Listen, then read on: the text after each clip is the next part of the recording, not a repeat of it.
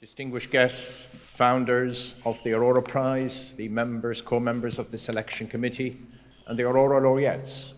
It's a great pleasure to see you and delighted that we have gathered again this year. I am honored to be here to celebrate the achievements of the Aurora laureates and the Aurora of 2022, who even in the darkest times have committed themselves to giving others help and hope. This has been a turbulent year for the world. The COVID-19 pandemic, which wreaked such a terrible suffering across the globe and continues to do so, has been followed by the first war in Europe for 70 years and the worst energy crises and cost of living crises for a generation. All nations and all people have been affected. But it's always the poor and the disposed who suffer most. Who will come to their aid in such a difficult time?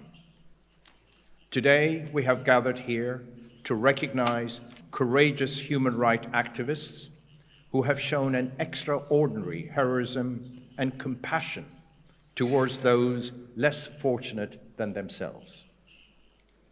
We will name one of them as the 2022 Aurora Prize laureate. He or she will be gifted $1 million prize with which to continue the unbroken cycle of giving by using it to support their chosen organization that could help people in need. That is the purpose of the Aurora Humanitarian Initiative. As we heard, it's about awakening humanity to gratitude in action, which encapsulates the objective of our movements and the vision of our founders. In all, 26 humanitarians have been nominated for the prize since 2016. All of them work among underserved and vulnerable communities in the farthest corners of the globe. Thanks to the generous backing of our many supporters, we have been able to reach 2.5 million beneficiaries through our programs over the past 6 years. This year, we lost the 2021 Aurora Humanitarian, Dr. Paul Farmer, who died tragically young of a heart attack, aged just 61. Dr. Farmer was the co-founder and chief strategist of Partners in Health. Partners in Health is an international not-for-profit organization which brings the benefits of modern medicine to those who would otherwise be unable to access them. He helped millions of people by working with governments to strengthen health systems in 11 countries. The work he did gave a critical advantage to those countries during the COVID-19 pandemic. His life of a humanitarian service exemplifies what the Aurora Initiative stands for. In his last interview, he said, "There is not one of us who hasn't benefited from the kindness of others.